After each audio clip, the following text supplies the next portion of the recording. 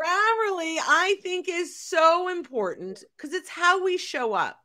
And I will tell you, even though I know the difference between THERE and THEIR, I sometimes, when I'm typing fast, mix them up.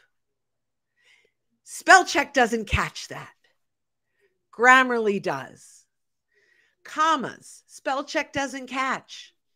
Grammarly does. They do like the traditional comma where you have it before the and, so it's going to show you an error if you have an American comma versus the Oxford comma, but that's a choice that you make.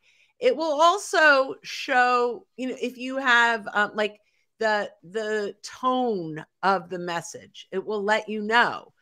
There are so many things about Grammarly, especially when you add it in with any of your messages, anything that you're posting, and you just have the Chrome extension on, it's catching you at every single post, every single interaction.